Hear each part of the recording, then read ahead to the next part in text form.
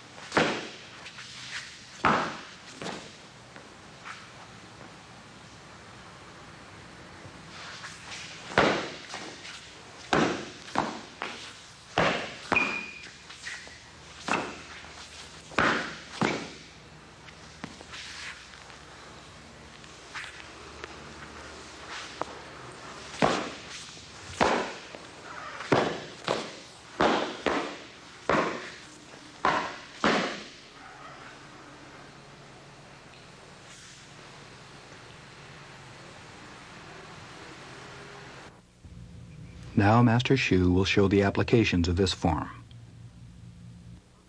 The first one we're going to do is the P zang. I do the solo first, and then the usage, and then we're going to analyze the movement in this P zang technique.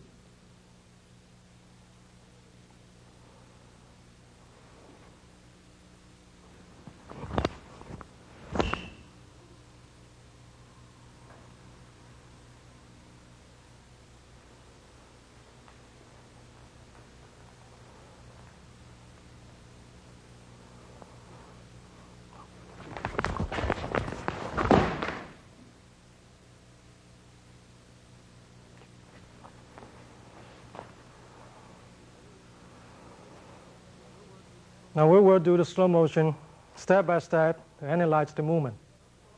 First of all, it's punch coming toward me. I block, try to block his arm. If I can successfully do, it will be like this. But before I reach this level, he bent his arm, made this try in vain. But here shows a leak. I want to get in, dig the eyes, throw, whatever area here available. So I tried this, but he broke. So the third one, I'm going to use my body to control this arm so I can get in. And my underarm control the elbow, so he cannot make any other changes.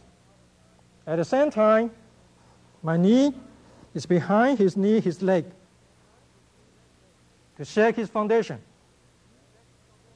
And the knee, the leg, and arm go together, down.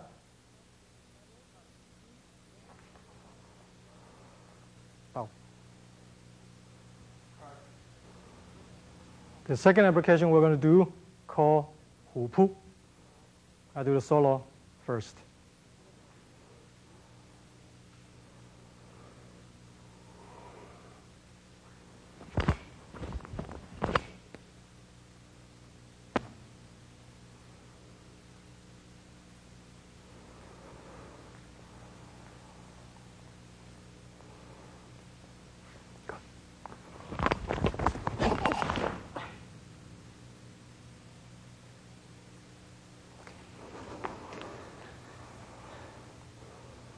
Now we're going to analyze the movement step by step. First of all, it's a strike coming toward me on the upper level. I use same technique to block. Reduce the power. Redirect the movement instead of hitting my head. My other hand sneak in, control the elbow, so he won't be able to deliver an elbow attack. Control the elbow and also slide in, try to get the face, the eyes, throw, this area. But he blocked. So this time, my left hand control the both hands. Right hand sneak in, get the door open. My whole body hitting him and catch his front leg. He's strong. I had to shake his foundation and push him, let him down. You might follow up by other movements to complete the whole technique.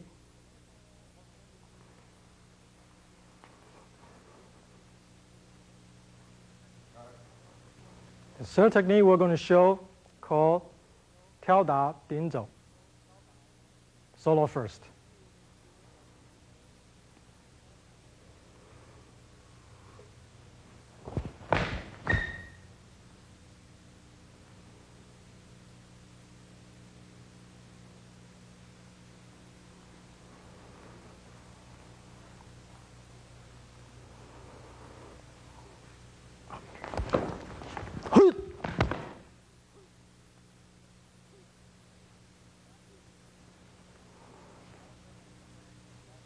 Now we are going to explain the last technique, 跳打顶走.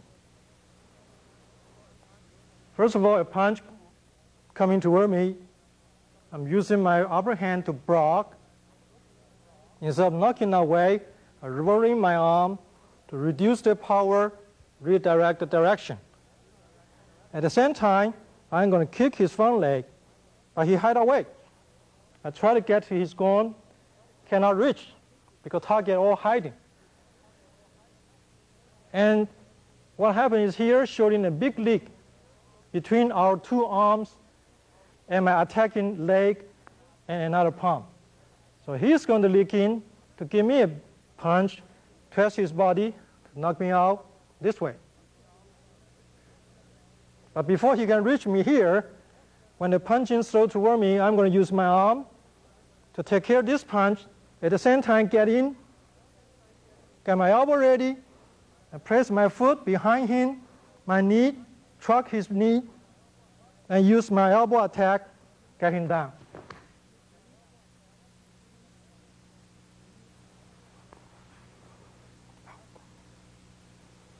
Last technique we're going to do called 金鸡独立. I show the solo first.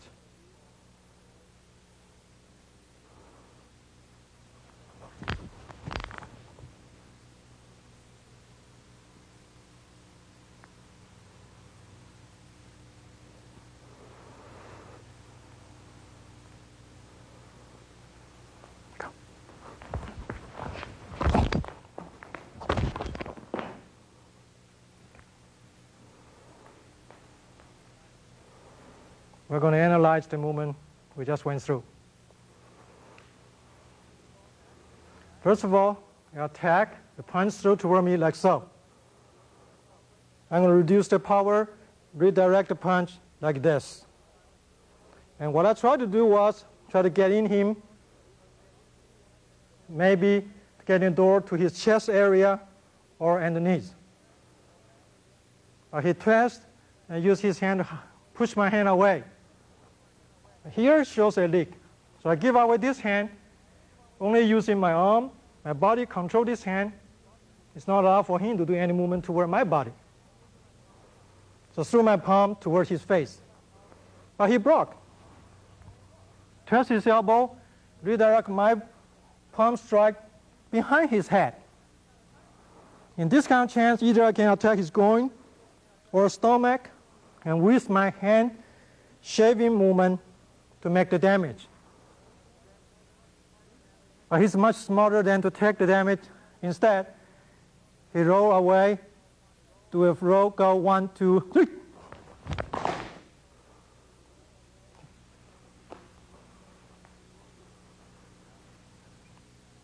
Now, Master Adam Shu will demonstrate the condensed form of Chen-style Tai Chi.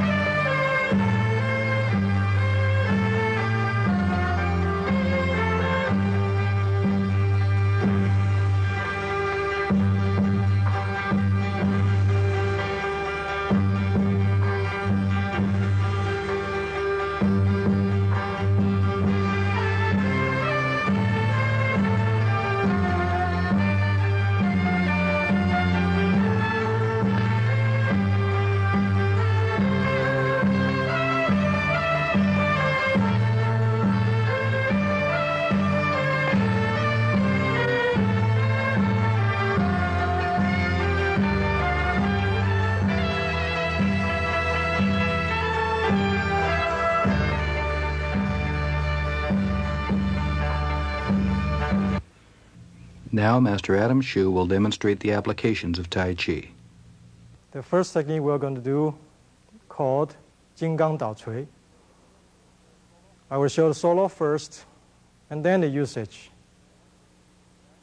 And then we're going to analyze the usage step by step, show you all the technique. Now the solo.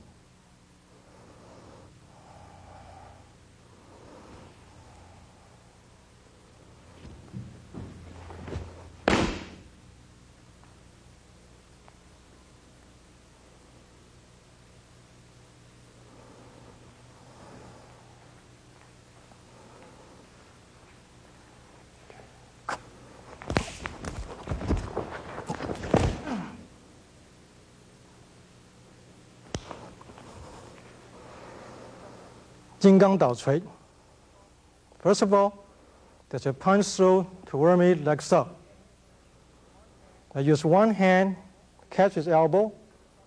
This is double protection. Okay, grab his wrist. Redirect power this way. My hand slide in. I try to use something here, but he's faster. The second delivery is coming. I have to reduce his power, redirect his fist. By the same time, my first hand, it doesn't stop. Still continue rolling and try to do it one arm to control two hands. So I got a free hand, give a punch at the same time, knee attack to the stomach or the groin area. Got a reaction. And then this is the footwork coming, take away his space. Completed technique. Oh. So the second technique we're going to use called 懒扎一. Solo first.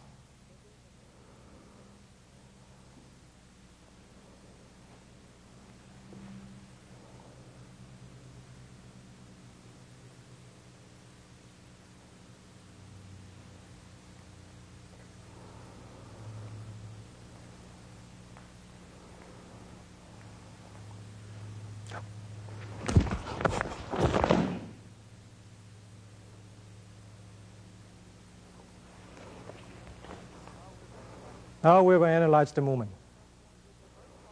The first punch he delivered toward me, I'm using crossing hand to block instead of same side of hand. This is a different technique. Go this way, you slide in. Certainly I will try to do something. But before I can make that kind of attack, there's another second delivery coming toward me.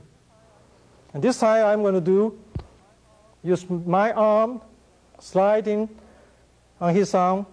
You've got to be able to pass the elbow, reach his shoulder area.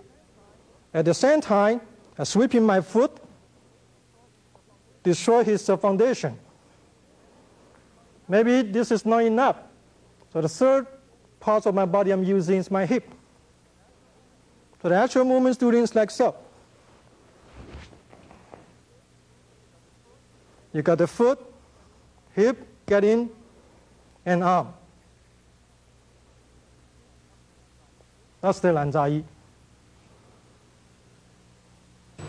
The third technique we're going to show called 抱虎归山. I will do the solo first.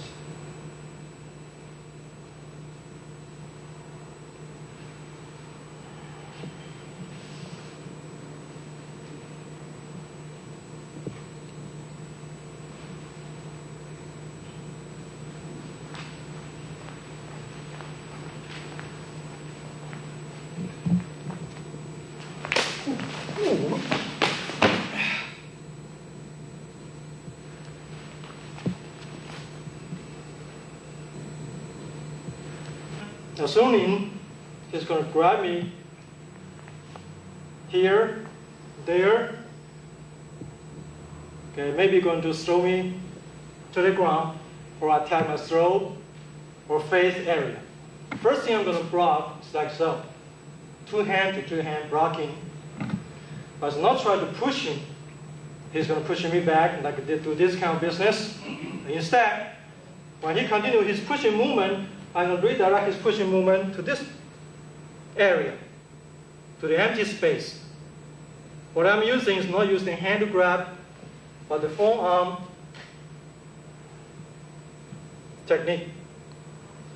After this movement, I try to do is still borrowing his power, give it back to his body. Maybe not strong enough, shake the foundation and push here. You cannot run away, still cut the leg. You can do other movement to complete the technique.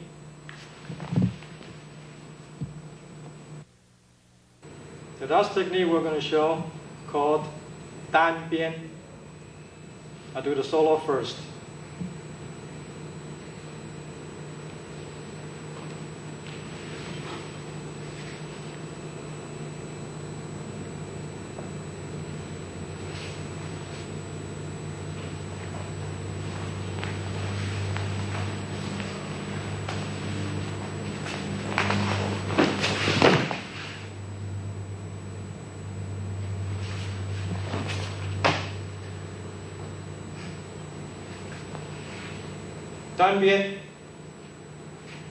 When an attack coming toward you in this level, chest to your face level. First of all, you want to use arm to reduce the power and try to control the elbow. This way, you won't be able to deliver a second attack like so. If you can reach there, you're safe. You want to get in. First one is your hip, shoulder, attack. Knock the door, get a reaction, enough room. This movement won't kill people, but the next ball, elbow attack in mind. If still not enough, followed by the palm strike. Not necessarily a punch, you can attack the throat, eyes area.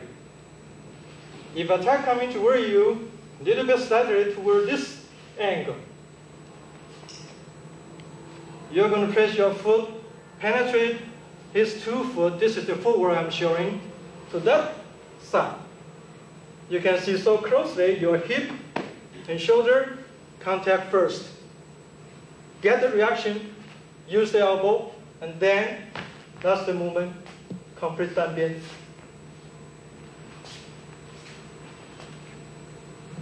Now Master Adam Shu will demonstrate San Cai Qian sword.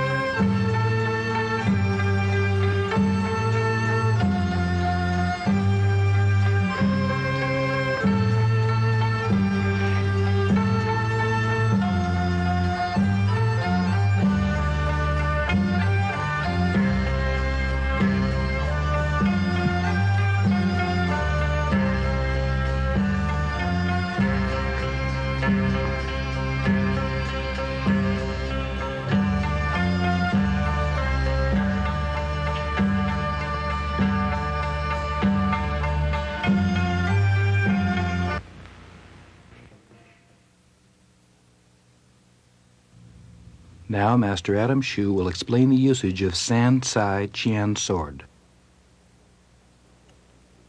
This is a sword, Chinese sword. In Mandarin, we call it jian. So this is a jian. As you can see, it has double edge and very sharp tip. San Cai Jian is from Xingyi system. The San Cai Jian form we learned not only for the solo practice, but also can break to 2 parts, part 1, part 2, and to do the 2-person usage training. which we're going to show a little bit later. Right now, I'm going to analyze some of the Sancai Jian basic principle. Let's start from the very beginning, why we call it Sancai Jian.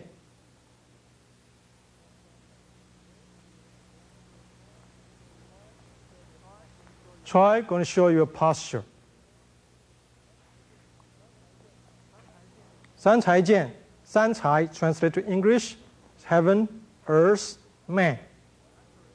Actually, that indicates 3 levels: upper part, middle, and the lower portion of our body. In a sword fight, those 3 are different target area. What we try to do is to launch our sword to either heaven or earth part or man, the middle portion of our enemy.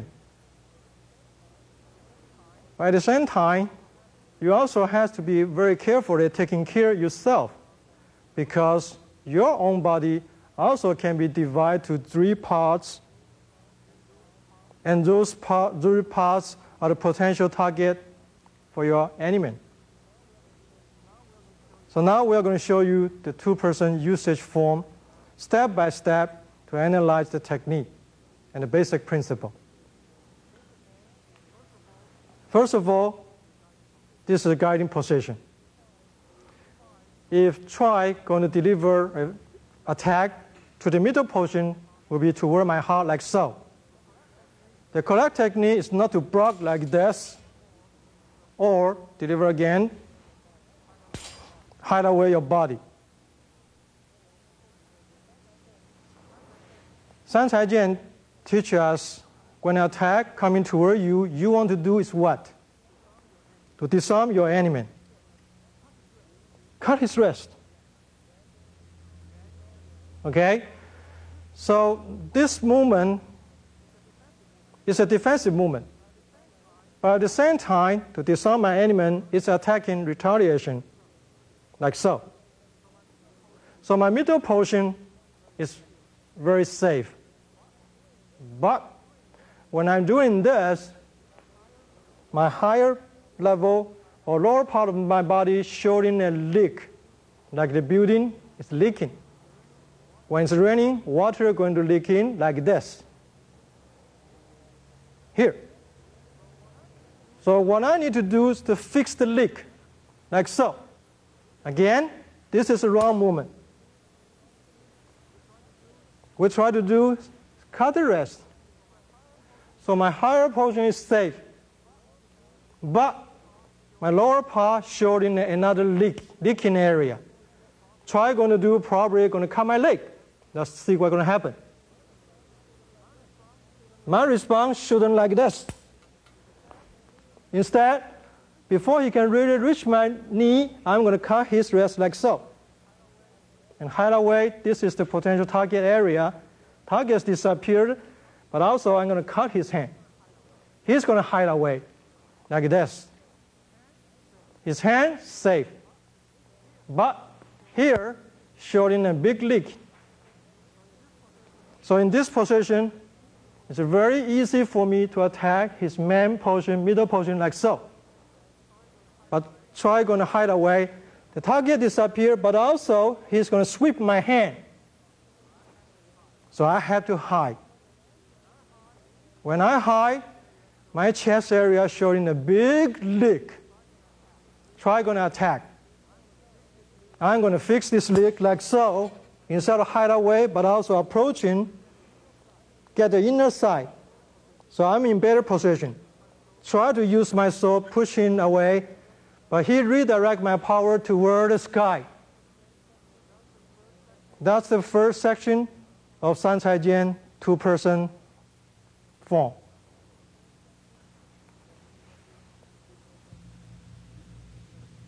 Now Master Shu will demonstrate 2-man Sancai Jian sword.